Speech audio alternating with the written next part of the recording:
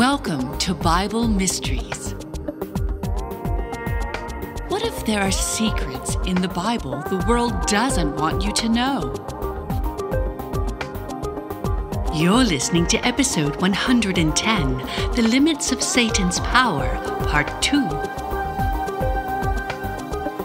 Now here are your hosts, Scott and John.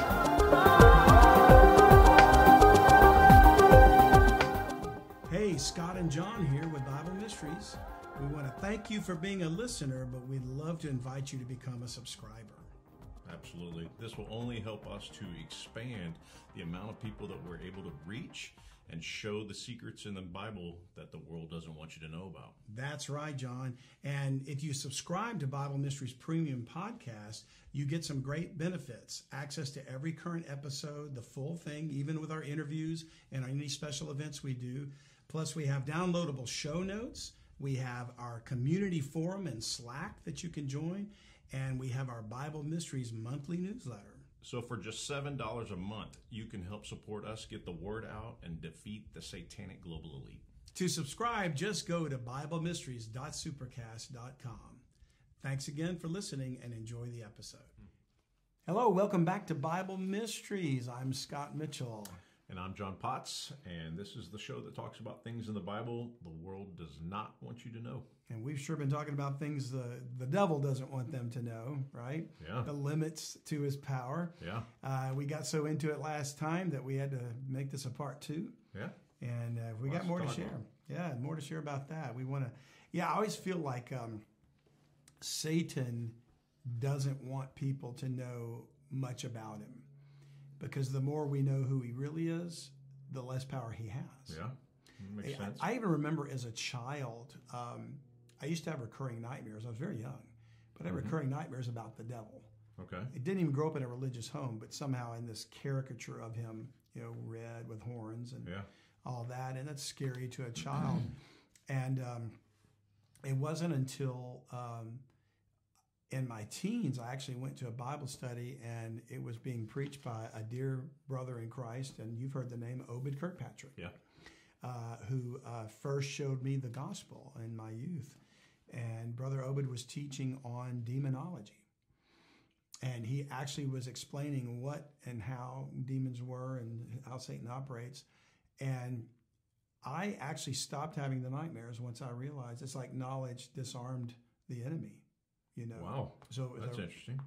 It was really great to finally get a peace about that because, up to that point, it was this fear of the unknown.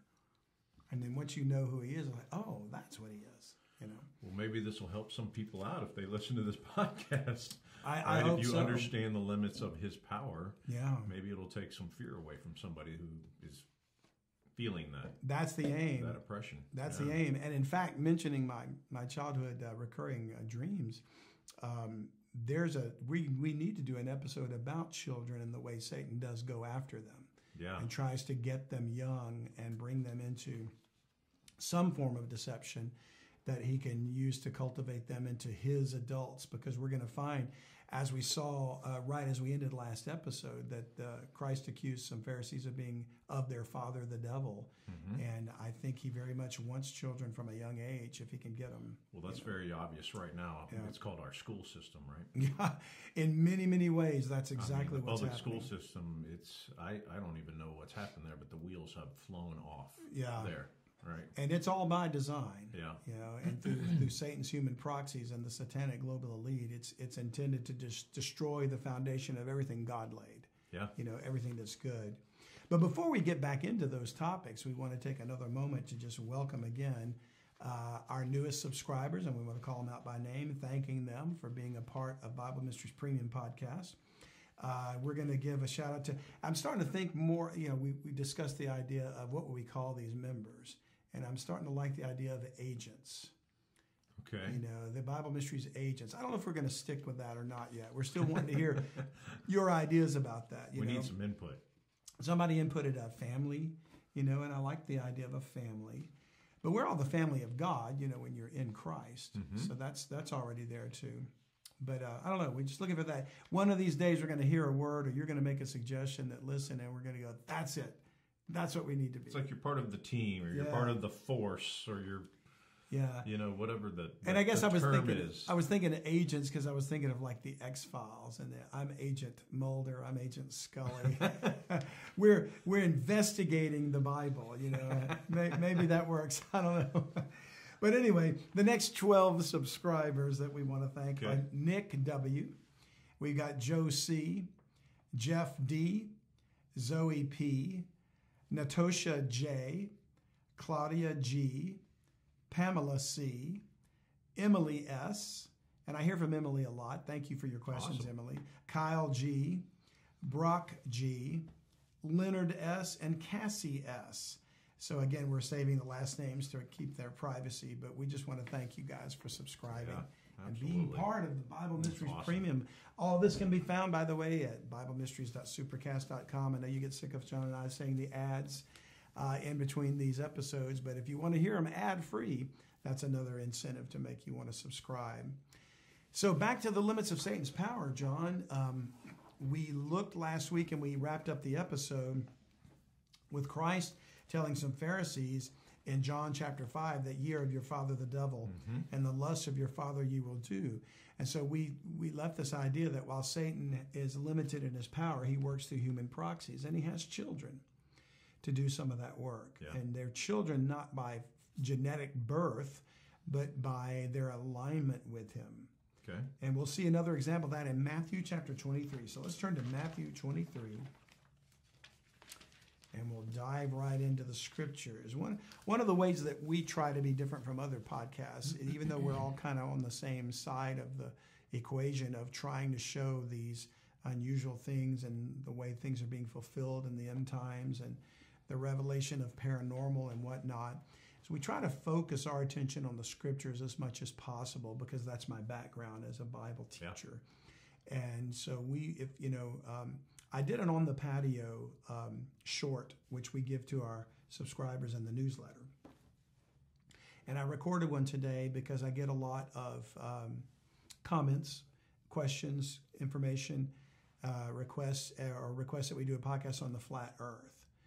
And I just addressed that in this little 5-minute short because I want people to understand that I don't believe the earth is flat, and I don't want to discredit anybody that does. We can agree to disagree, and I'm happy to do that, But I gave some of the reasons for why I said that. And one of the arguments that they make in favor of it is that, it's a great conspiracy for Satan to hide the truth of the earth being flat. And my thing was, well, how does he benefit from that? I see how he benefits from hiding who he is. Yeah, and definitely. I see how he benefits from hiding his agenda of fallen angels if they're UFO, alien abductees. I see how he benefits from hiding the global leaders being part of the satanic global elite. But if the earth is just a flat disk, how does he gain from that? He doesn't benefit anyway. So, and I was saying, if I thought that was true, I'd be all over it as a conspiracy. I want, but I can't find the scriptures to prove that. So if we can't find scriptures to prove something, I'm not going to try to make a deal out of it. Yeah. Because if it's not convincing to me, then it's not convincing. Well, to your else. point, that's what separates this podcast apart from other podcasts out there, and not that other podcasts aren't great, right? There's a lot of them that we support.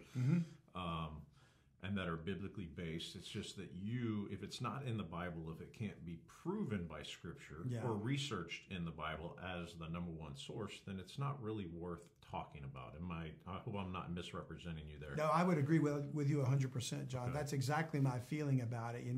It doesn't mean that the Lord may not reveal some truth to me, and I will down the road come to say, oh, I was wrong about that. Maybe the earth is flat, or maybe there is this or that. But I'm not going to try to prove something that I'm not convinced is true. And the way I've got to be convinced is from the scripture.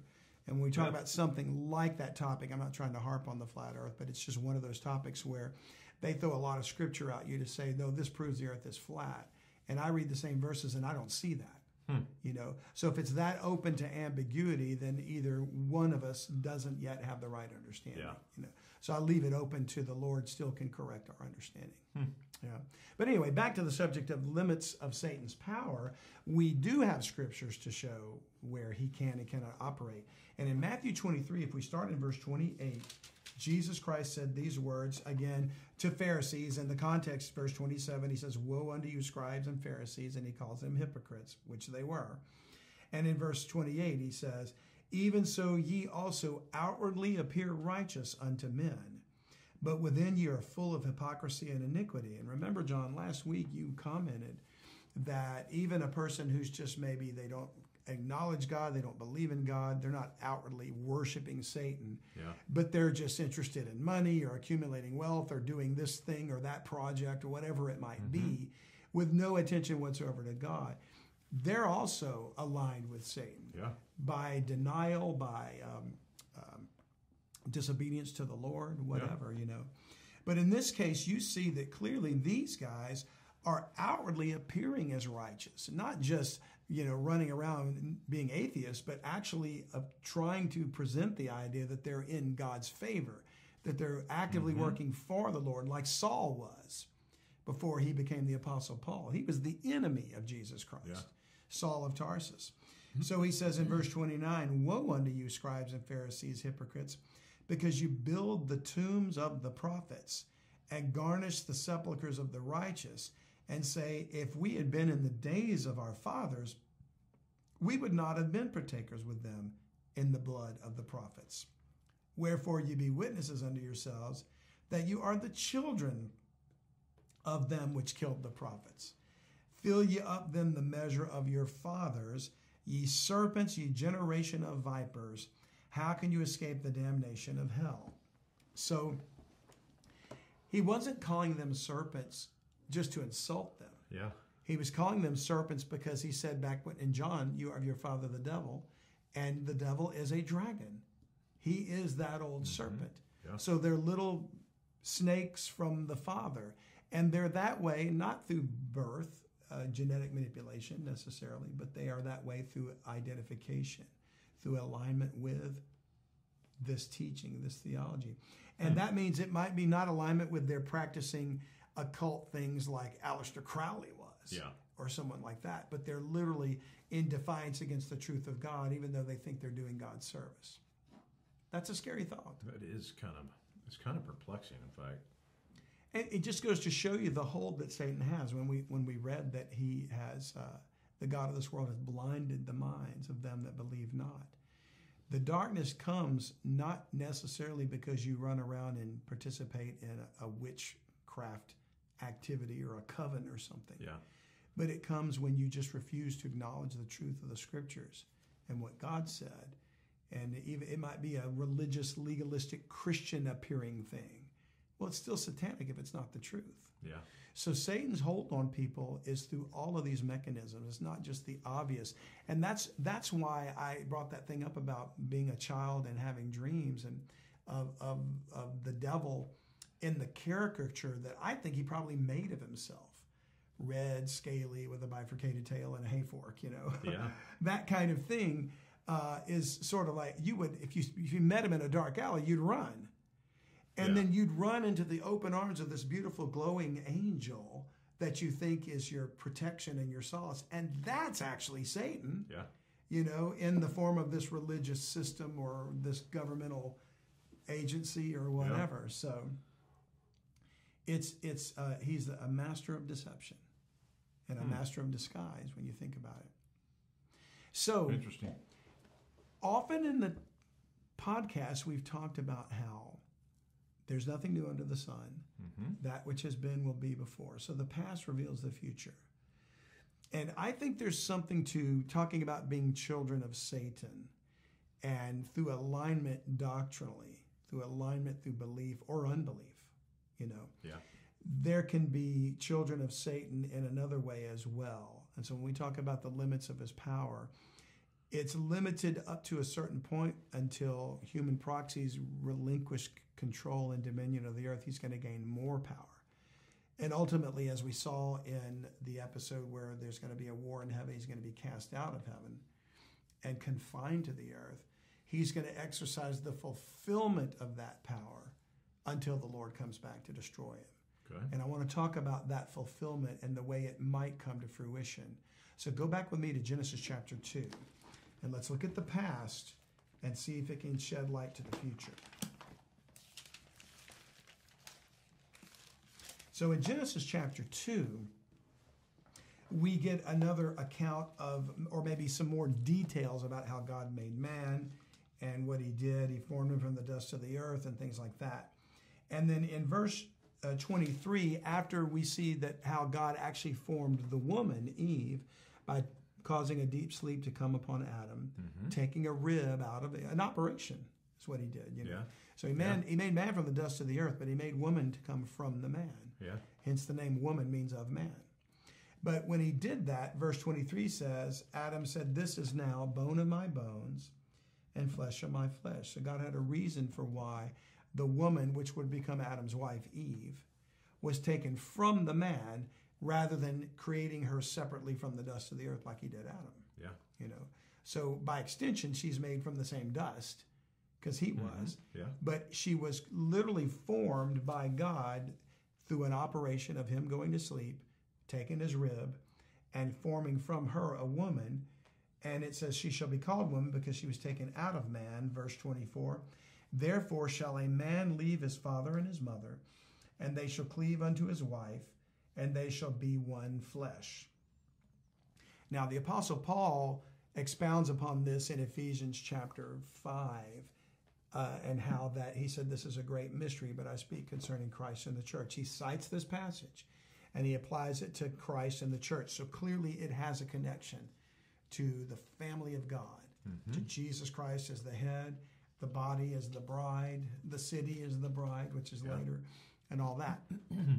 Now, if we think about that then and the spiritual significance of that, and we think about how this relationship that God ordained is under attack today, transgender, gender blending, gender denial, that a man can be pregnant and have a child, that's just a denial of science. That's a denial of nature.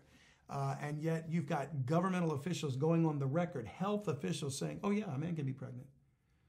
Or that foolish woman that was a candidate for some court, maybe Supreme Court, I don't know, who said, I don't know what a woman is. I'm not a biologist. I can't define that. Remember somebody saying something? I think she's on the Supreme Court. Oh, did she? Yeah, did she make it? Kanjani, I forgot her last name. I think she's on the Supreme Court now. I mean, that's just the most foolish thing I've ever heard said. I can't define a woman. I'm not a biologist. Yeah. You know, that was a political statement. That had nothing to do with what she truly knows. Sure, she knows what a woman is. Of course she knows what a woman is. So anyway, it just shows you how much Satan's influence has gotten into our systems. Yeah. Okay. So adding all that together is the word cleave here. Okay. So you think about the word cleave there, and I think of what comes to my mind is a cleaver. And I use a cleaver to cut ribs or meat or something. Yeah. Ribs, no pun intended with Adam here. I was thinking of barbecue ribs, not creating a woman. But you chop up a steak or whatever with a cleaver. Yeah. You know, and so to me it separates things, but here it's used to join together. A man shall cleave unto his wife, and they shall be one flesh. So obviously, words in English over years have changed somewhat. You know. Yeah. We used to say the word fat meant bad, and now fat is good, you know. So I don't understand that, but, you know, whatever. So go to Genesis 6, and we're going to segue here into this thought I want to carry forward. Because remember, we're talking about the limits of Satan's power.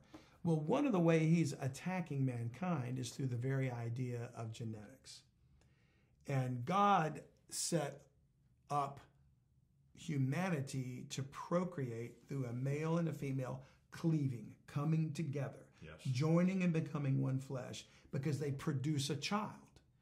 And while there's a spiritual picture of the joining together of Christ and his church, through a man and woman coming together, they produce an offspring, and therefore the fulfillment of God's commandment to be fruitful and multiply and replenish the earth.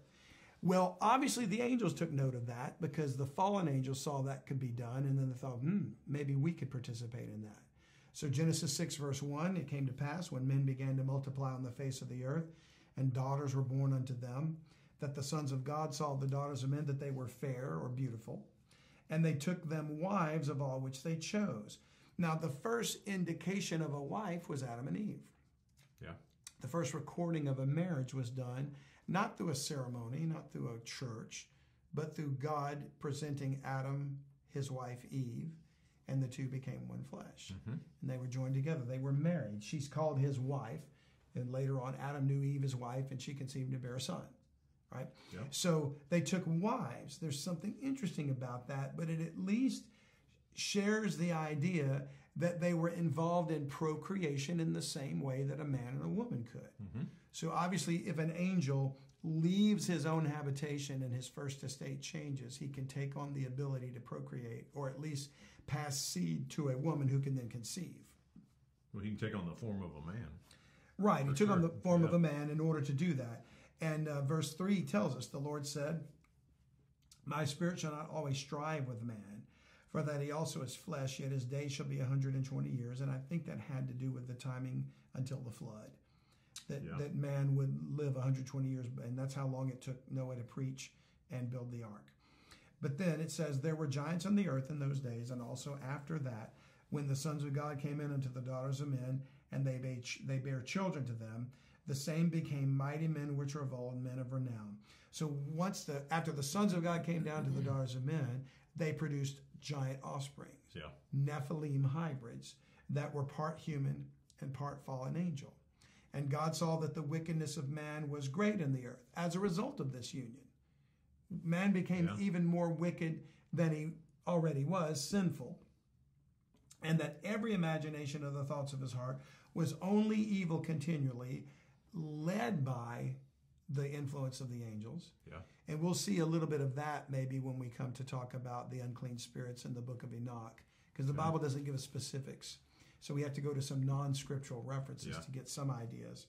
But verse 6 says, it repented the Lord that he had made man on the earth, and it grieved him at his heart. And I think it's a beautiful picture to think that God has a heart. You know? Yeah. God has a heart. I had never thought of that. Yeah. So the sons of God took the daughters of men, and they cleaved unto them. They took them wives. You can say all day long, if you want to, about the word took them wives, and in the Hebrew, it's a violent taking. It's a taking by force. So we could say that they grabbed them and raped them. I'm not so sure that's exactly what took place. I think there was an alliance made. I do believe that during the days of the children of Lamech from the line of Cain, Tubal-Cain and Jubal and Naamah, that there was an explosion of technology. So they probably exchanged their sisters for technology. You know, in a ceremony of some kind. That Satan loves worship and he loves ceremony. So there was probably something going on there that's a little different than just seizing and abducting. Now maybe they're doing that now through extraterrestrial type, whatever, UFO things. But in this case, it looks like they made a contract, if you will, like a covenant. Not saying it was a God-honoring marriage. I'm saying it was a way to unify so that they could produce offspring. Now, so it's that word cleave that I'm interested in, and we're gonna go back to that in Daniel in just a moment. But go to Matthew 24. Matthew 24. One of the very striking things that Jesus said about the times of tribulation is found here in verse 36. He was describing all types of things about the last days, the times of Jacob's trouble, what we call the Great Tribulation. And he said in verse 36, but of that day and hour knoweth no man, no, not the angels of heaven, but my Father only. But as the days of Noah were, so shall also the coming of the Son of Man be. So in some way, he's telling us that the second coming of Christ in the time of tribulation is like the days of Noah. And we're going to apply that same thought about as nothing new under the sun. In the past reveals the future. Verse 38, he gives us some clarity. For as in the days that were before the flood, they were eating and drinking, marrying and giving in marriage, until the day that Noah entered into the ark, and knew not until the flood came and took them all away, so shall also be the coming of the Son of Man. Or so shall also the coming of the Son of Man be. All right? So in other words, it's going to be like it was in the days of Noah when I come back. Well, the only reference to eating and drinking, marrying and giving in marriage is in Genesis 6. In the days before the flood, there was nothing stated about marrying and giving in marriage except for the sons of God taking the daughters of men. And nothing is said at all about eating and drinking unless it's in conjunction with the marriage. So hence the ceremony I was talking about. Yeah. There was probably an alliance, a contract, a unification of men offering their wives, or rather their sisters, we should say, to wife, so that these fallen angels could take them to conceive children, because they wanted the exchange of the knowledge. Yeah. They wanted the dark wisdom. And then the women wanted the notoriety of having birthed leaders, men of renown, mighty men, the heroes, Hercules, Atlas, all of that. Titans would have been what the Greeks called the Golden Age, but in fact it was a time of horrible oppression and cannibalism of these Nephilim giants eating men, and corrupting all the sciences so that mankind went down the path of dark knowledge, the dark side, if you want, And so that's what he's referring to there. And I think a passage in Daniel chapter 2 alludes to it. So let's go to Daniel chapter 2. Now let me ask you a quick question. It says, but as in the days of Noah were, so also shall be the coming of the Son of Man, right? So that's telling us as it was when Noah was around, that's what it's going to be like before Jesus comes back. Correct. Right?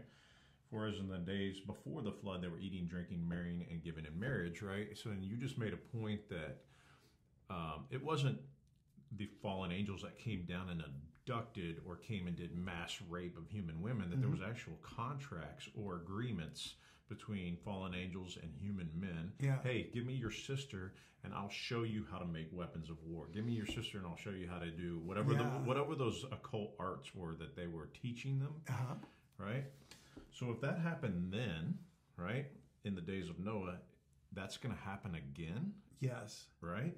So if that's the case, marrying and giving in marriage, do you believe that will happen again? Like, men will actively say, you can take my daughter to someone that they know is, I don't even know how to phrase it, like someone that they know is non-human or... And here's where we get into the scary part of genetics.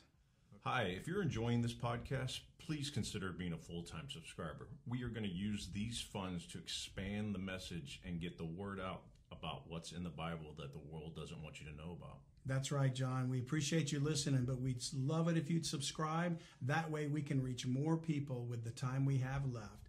So enjoy the rest of the podcast, but think about subscribing if the Lord puts it on your heart. To subscribe, just go to BibleMysteries.supercast.com. Thanks. Okay. You're dancing around the pin there. Yeah, I don't know how to describe it, but you know where I'm going with that? I do. So here's what I think.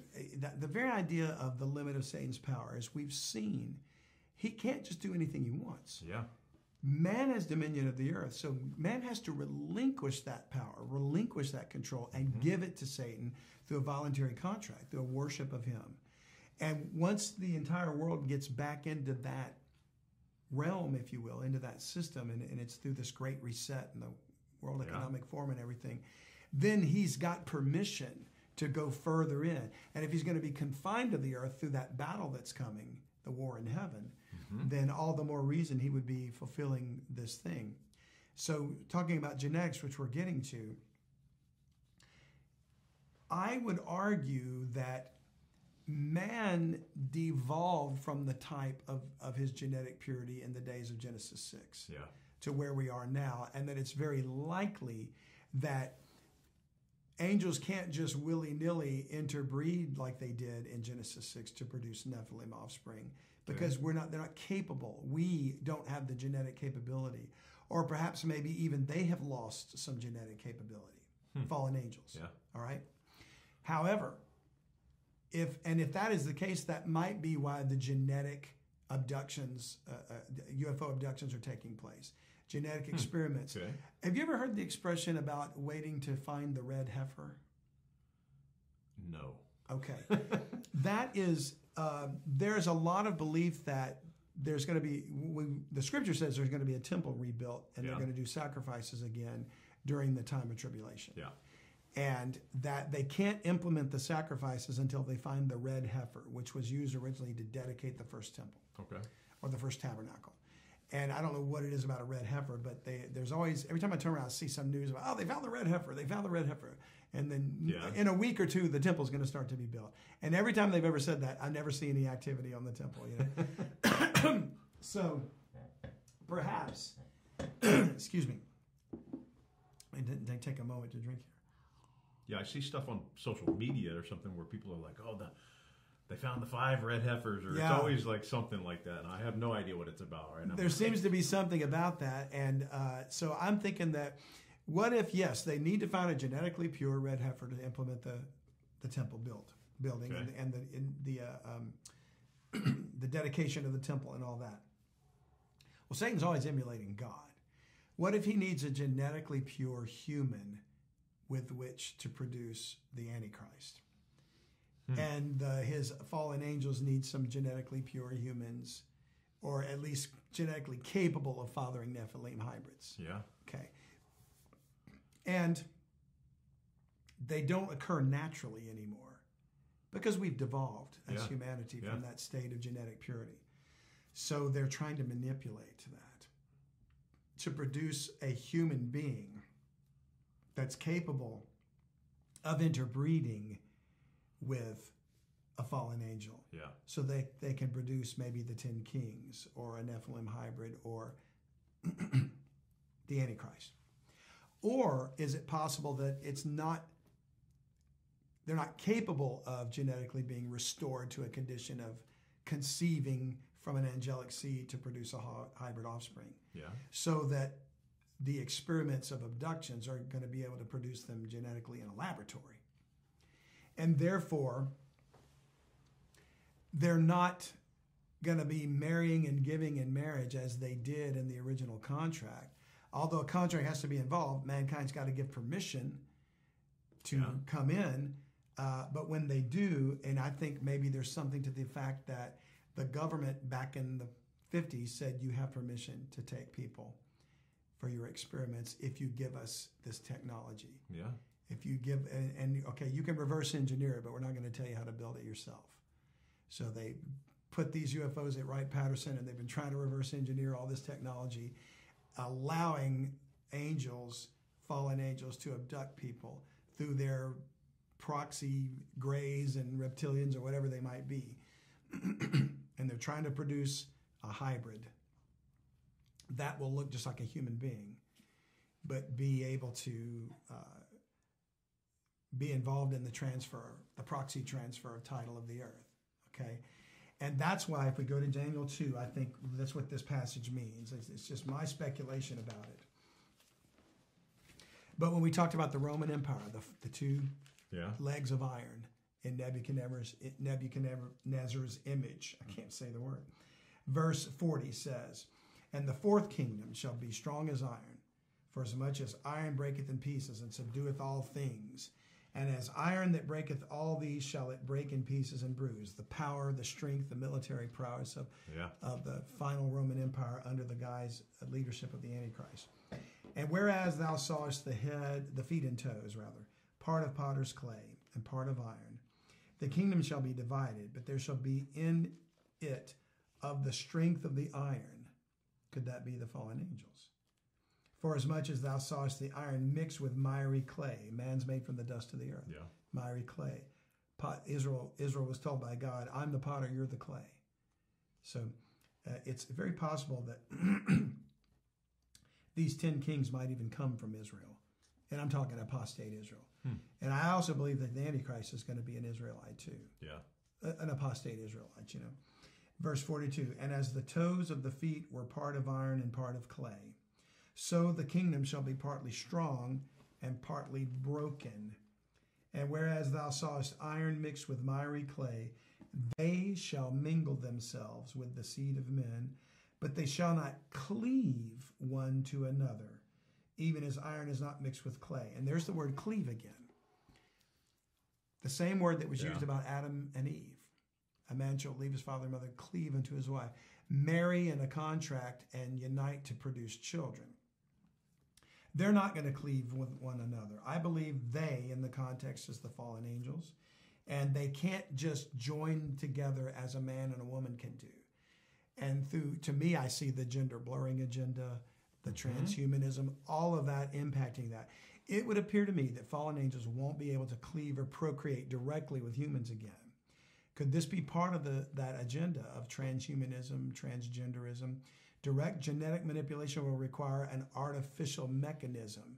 So, for example, women can become men through an operation.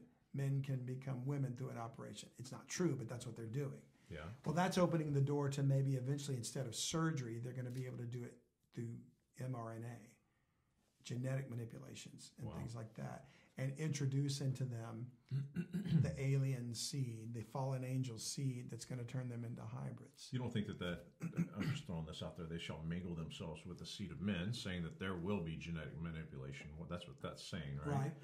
But they shall not cleave one another, meaning if there was a marriage contract proposal back in the fallen angels of Genesis 6, that's no longer the case here. There's no cleaving one to another. Yeah. So it could be just alien abduction. Yeah. That's what I'm saying. That whole relationship is out the window at this point, right? They're no longer needing to do that because it's done in a laboratory. Instead of individuals saying, here's our sisters, you can take them to wife in exchange for technology, it's entire governments saying, here, take whoever you want. We don't care because we don't care about them.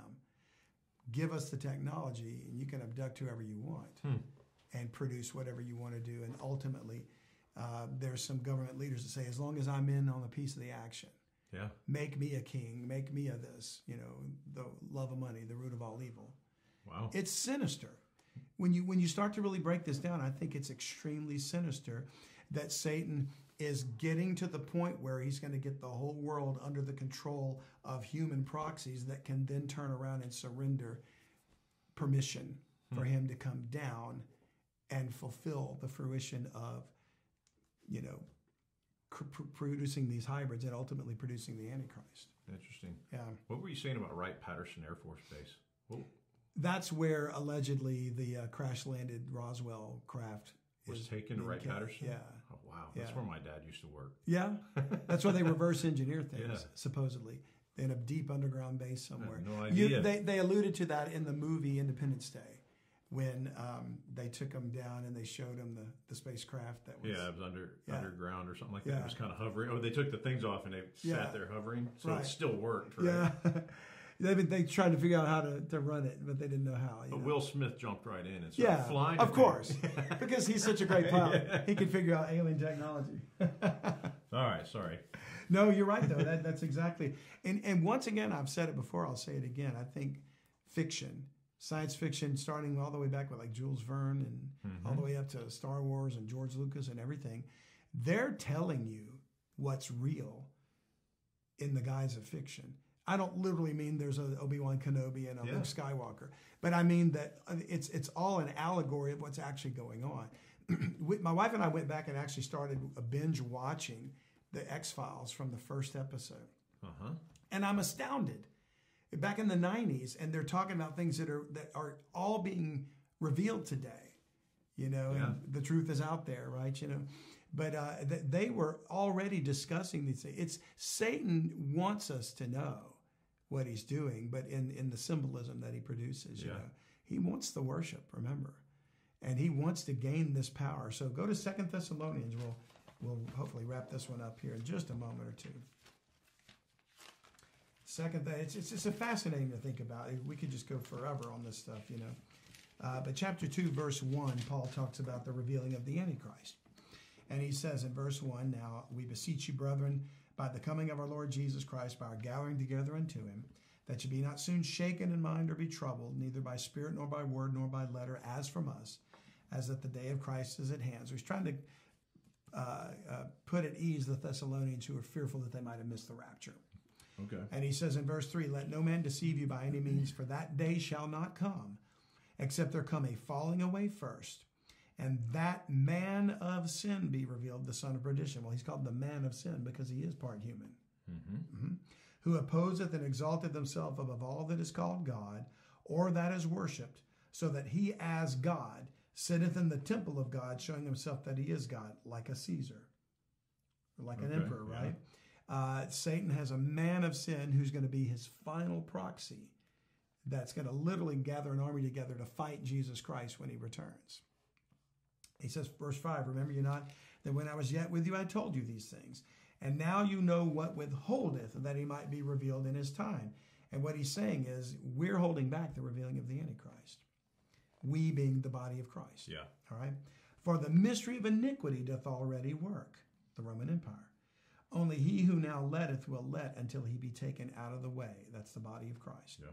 And then shall that wicked be revealed. That wicked is the same one as the man of sin, the son of perdition, whom the Lord shall consume with the spirit of his mouth, and shall destroy with the brightness of his coming, even him whose coming is after the working of Satan, with all power and signs and lying wonders, and with all deceivableness of unrighteousness in them that perish, because they receive not the love of the truth, that they might be saved. And again, it comes down to belief and unbelief. Yeah. The ones who are going to receive the strong delusion are the ones that don't believe the truth of the gospel today. And they're going to believe this man of sin is God, is the Messiah, the Maitreya that Sylvia McKelvey was speaking about in Storm on the Horizon. And so one more time, go back to Revelation 12, and I want to show you something. We mentioned that battle, that the war in heaven between Michael and his angels and Satan and his angels. They're going to be cast out, all right? And when they come to the earth, that's when he empowers the man of sin, that wicked, the Antichrist. And notice in verse 12 there, we read this part, therefore rejoice ye heavens, and ye that dwell in them. When the heavens are cleansed of the Satan and his angels, there's going to be rejoicing in the heavens. Wow, okay. But look at the rest of verse 12. Woe to the inhabitants of the earth and of the sea, for the devil is come down unto you, having great wrath, because he knoweth that he hath but a short time. And if you go back up to verse 9, it says, and the great dragon was cast out, that old serpent called the devil. That means he's cast out of his realm now, heaven. And Satan, which deceiveth the whole world, he was cast out into the earth, and his angels were cast out with him. So they're confined to the earth as well when he comes down. His angels will ultimately be confined to the earth, and he says, woe to the inhabitants of the earth. Yeah. That means that's when he unleashes, all hell breaks loose. Yeah. Verse 13, and when the dragon saw that he was cast unto the earth, he persecuted the woman which brought forth the man-child.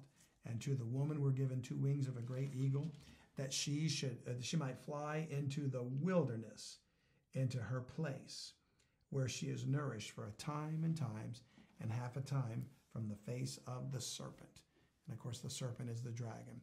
So that's the Israel that believes. That's the 1/3 we discussed from Zechariah. And they're going to be the ones that the Lord gathers first when he comes back. They're going to be out in that wilderness to the east of Jerusalem, and they're going to join him to come up from the south into Jerusalem, where they engage in the battle with this man of sin, the Antichrist. So Satan is still operating through his human proxy there, this time fully empowering him, having entered into him. But the good news is they're not going to win. Look at the end of the battle, if you will, in 2 Thessalonians chapter 1. And we'll see the end of Satan's power. Not the final end, because there's going to be a 1,000-year period where he's confined and released for a very short time. But we're going to see the end of this Antichrist and this battle that's going on, and of the satanic global elite. So 2 Thessalonians chapter 1, verse 7. And you who are troubled, rest with us. Here's the comfort. When the Lord Jesus shall be revealed from heaven with his mighty angels, in flaming fire, taking vengeance on them that know not God, and that obey not the gospel of our Lord Jesus Christ, who shall be punished with everlasting destruction from the presence of the Lord and from the glory of his power, when he shall come to be glorified in his saints, will be with him, and to be admired in all them that believe, because our testimony among you was believed in that day. So Christ returns with his angels and his saints to destroy all unrighteousness including Satan and his angels and their spawn of these genetically manipulated hybrids, or whatever you want to call them. And so even today as we speak, in the book of James chapter 4, and you don't have to turn there. Okay. Well, yeah, let's do it. Let's turn there because we got time. Go to James chapter 4. And it's a passage that's used a lot, but I don't think it's always quoted properly. It's right after the book of Hebrews, James 4, and starting in verse 7. And James writes, "Submit yourselves therefore to God. Resist the devil, and he will flee from you." So we have a promise of knowing that the devil, his powers are limited when we resist him and we submit ourselves to God. Draw nigh to God, and he will draw nigh to you. Cleanse your hands, ye sinners, and purify your hearts, be ye that are double-minded. And so the idea is drawing nigh to God. You know, we should be praying constantly for God's protection against the fiery darts of the wicked. The shield of faith protects us from that too. But we ignore to our peril the spiritual realm that is against us, that we wrestle not with flesh and blood. Because Satan does have power, but there's limits to his power. He cannot do to you what God won't allow him to do. So we should be in constant fellowship with the Lord, praying for his protection, praying for his wisdom, praying for his provision, so that we can carry out the work that needs to be done. If you're not serving the Lord, if you think about it, you're no threat to Satan. He doesn't care. He might give you the desires of your heart, or he might get you in some sort of an addictive trap of some kind to keep you distracted or involved in an entanglement of some kind, maybe a political action that seems really good, but occupies all your time and is not advancing the truth of the gospel. That's one of the reasons why I brought up the thing about the flat earth. I think that's an entanglement. It's a distraction from what needs to be said. If we're just trying to, if they're making that our hill to die on, that's not winning people over to Christ. You know, it's just a big discussion. It's a diversion. Yeah, it's a diversion. So I would encourage everyone that hears this to think about your relationship with the Lord and whether or not you're in that mantle of protection and that you're praying for God's protection on you from the spiritual realm. Because if you're engaged in the battle, you are a target and you need every ounce of God's protection and shield of faith. So I hope something about what we talked about today will give you some encouragement that while Satan has power, there are limits to his power, and his power stops where the Lord Jesus Christ begins. Well, there's good news in that, right? Amen. Amen. And good news that the battle ends in the right way. You know. So once again, we appreciate you tuning into Bible Mysteries and hope you have a wonderful rest of your week. Hey, thanks again for listening. We hope you've enjoyed this podcast episode, and we so much appreciate you sharing with others and your friends and tell them about the show. And we'd also love it if you'd one more time consider joining Bible Mysteries Premium Podcast as a subscriber.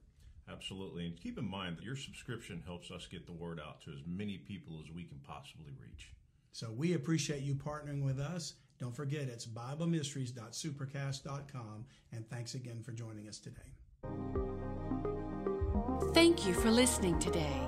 If you like what you heard, please subscribe to Bible Mysteries and share it with a friend. If you want to learn more, you can go to Unlock the Bible Now. That's utbnow.com.